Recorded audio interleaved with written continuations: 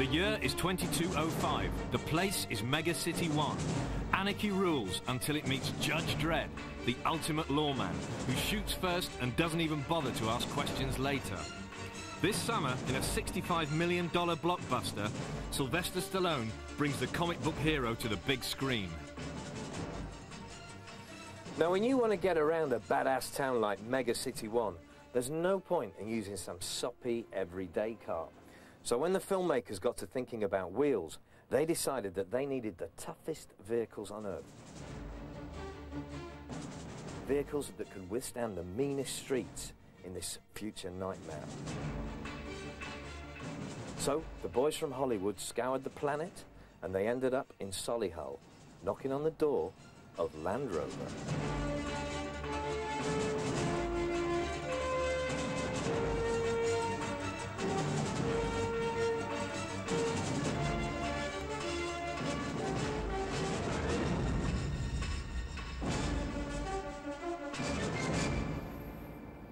And this is what they got, the discovery of the future.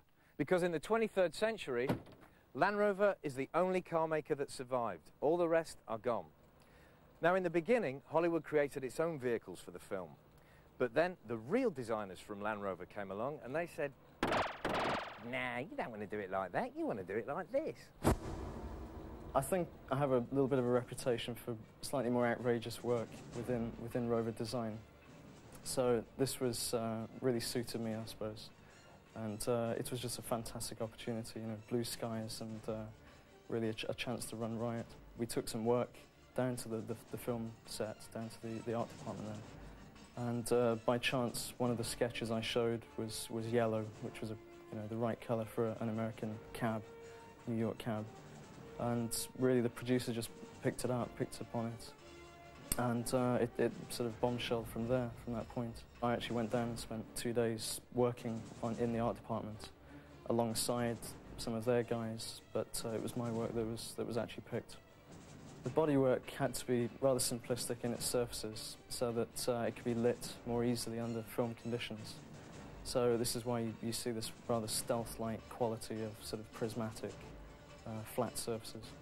The face of the vehicle, it sort of reflects baseball helmets, ice skating helmets, this kind of thing. It had to portray something, a little bit sinister.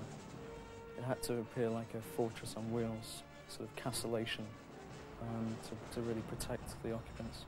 The automotive industry is a particularly conservative sphere of design, and this was really an opportunity to be relished as far as trying to portray or present something which had far more heart values, emotional values, something more akin to the appeal of a sports car, but it's not a sports car, it's a 4x4. The next time you see this machine, it'll be taking Sylvester Stallone to the Judge Dredd premiere. In the meantime, I've got some cleaning to do. Mind you, I could get Clarkson to do it. I know he's not busy. Hey! Do you like my new car?